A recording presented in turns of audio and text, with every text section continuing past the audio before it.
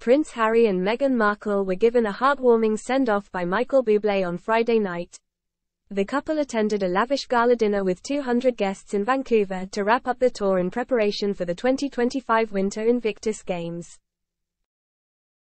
Michael, 48, rewrote the lyrics to Frank Sinatra's hit song My Way as he also paid tribute to King Charles and sent him healing wishes amid his cancer battle. Shortly before a speech by the Duke, Michael performed a rewritten version of the song. Ahead of the performance, he explained that he was happy to show both the Duke and his wife, Meghan, how beautiful this place is, referring to his home country of Canada. The Canadian crooner sang, "Our healing wishes for your dad," in a sweet gesture to the King, who was recently diagnosed with cancer.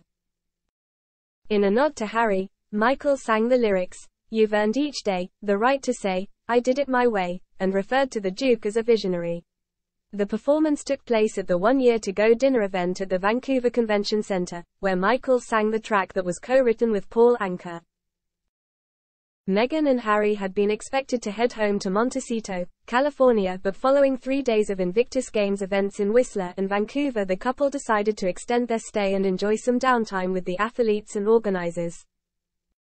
Michael shared it was emotional for him to be there and that he loved that we can show Harry and Meghan how beautiful this place is. Other lyrics swapped by Michael included, "Nothing tames, Invictus Games, you play them your way, one man, life-changing plan, he does all he can, he's a visionary." Michael's serenade took place after the musician joined the Duke and Duchess of Sussex at the Hillcrest Community Centre in Vancouver Friday for some wheelchair curling. The Duke thanked the audience for their commitment to making Invictus Games Vancouver Whistler 2025 possible.